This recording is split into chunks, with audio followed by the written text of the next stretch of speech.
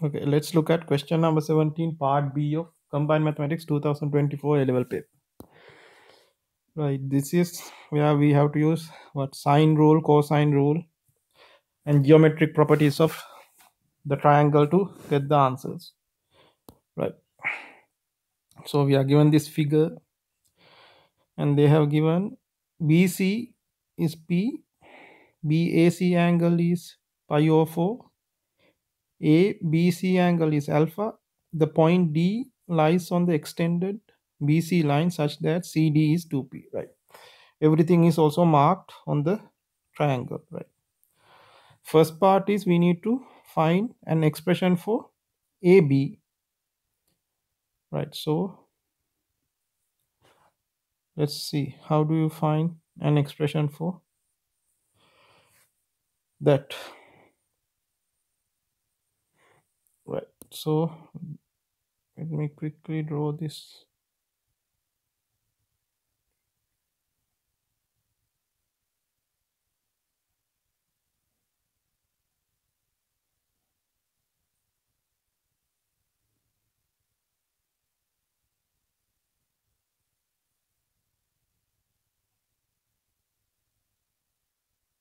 Right, so we know this. We want to find AB. So we know two angles in ABC triangle. So what do we need to do? We will do,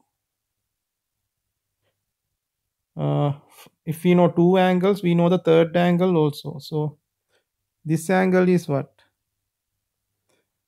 Pi minus pi over 4 plus alpha. So simplify, you get what? So this angle is 3 pi over 4 minus alpha, right? So let's write that down. So we know this angle also, 3 pi over 4 minus alpha, right?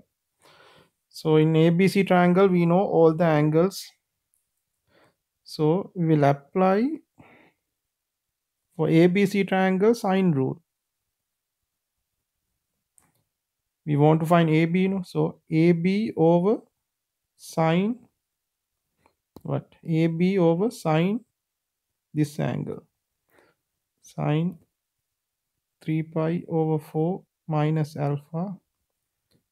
That is going to be equal to what? We have to connect P also, no? In the answer P is there. So P over sine pi over 4. P over sine pi over 4, right?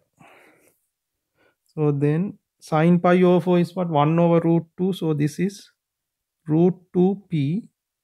Then we'll move this sine term to this side. Sine 3 pi over 4 minus alpha. So AB is equal to this, right? So then AB is going to be equal to what? Root 2 over p. Let's expand this sine 3 pi over 4 cos alpha minus cos 3 pi over 4 sine alpha, right? Then we'll apply the values. Sine 3 pi over 4 is what? 1 over root 2 cos alpha. Cos 3 pi over 4 is minus 1 over root 2. So minus minus becomes plus. So 1 over root 2 sine alpha. Then what happens? Multiply by the outside root 2. Then these root 2's will cancel out and we get the answer. AB is equal to what? AB is equal to P times cos alpha plus sine alpha, right? So that part is done. Okay. Then what do we need? Right. We need AD squared. So this length squared in terms of P and alpha, right? That we can do using what? Cosine rule. We want something for AD squared in terms of P and alpha, right? So apply cosine rule to ADB triangle. So for ADB triangle, apply cosine rule. So then what happens? A d squared is going to be equal to what?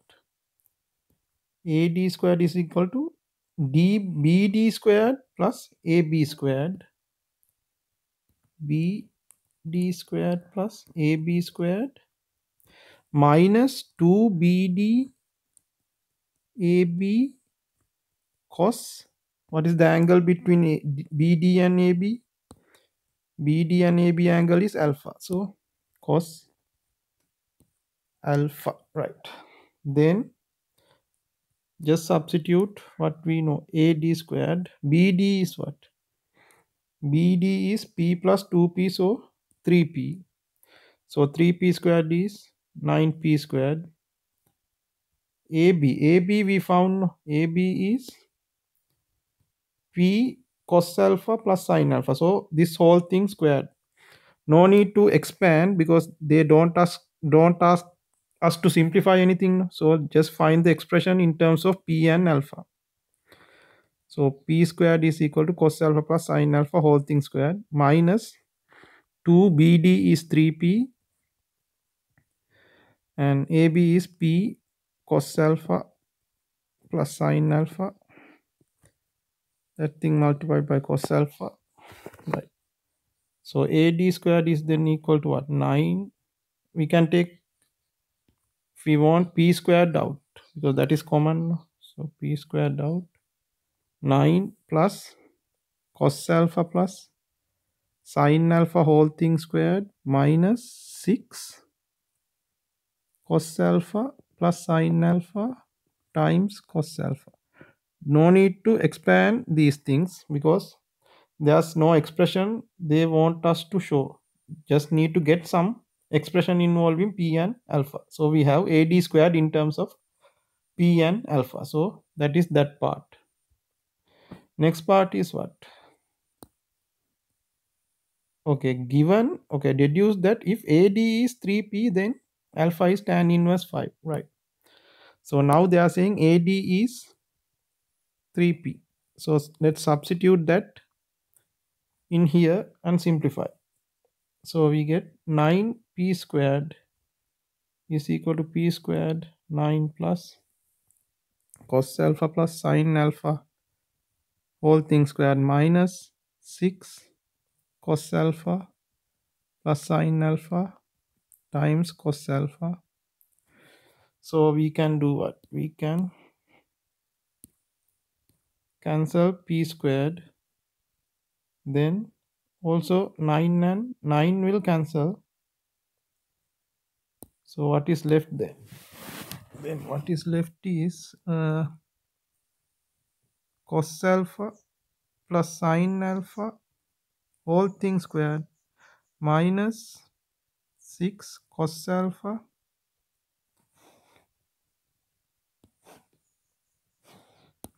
plus sin alpha times cos alpha is equal to 0. So here we can take the common part out, cos alpha plus sin alpha, and you are left with cos alpha plus sin alpha minus 6 cos alpha. So cos alpha plus sin alpha times sin alpha minus 5 cos alpha equals 0, right? Okay, so we have to solve this to get the angle alpha. So first factor equal to 0, cos alpha plus sin alpha equal to 0 is sin alpha equals minus cos alpha, or tan alpha equals minus 1, and we get what? Let's see. Alpha is acute angle, no? Alpha is acute angle. So this gives you alpha equals tan inverse minus 1. And the other one gives you what? Other equation gives you Sine alpha equals minus 5 cos alpha equals 0, or tan alpha equals 5, or this one gives you alpha equals tan inverse 5, right? So look, why don't we take alpha equals tan inverse minus 1? Because alpha is what? Alpha is acute angle. So this is what? This is not acute. No, tan inverse negative 1 is not acute. So we can't take this. So the answer is that one. Alpha equals tan inverse 5, right? So that is question number 17, part B. Then, and in the next video, we'll do the last part of question number 17.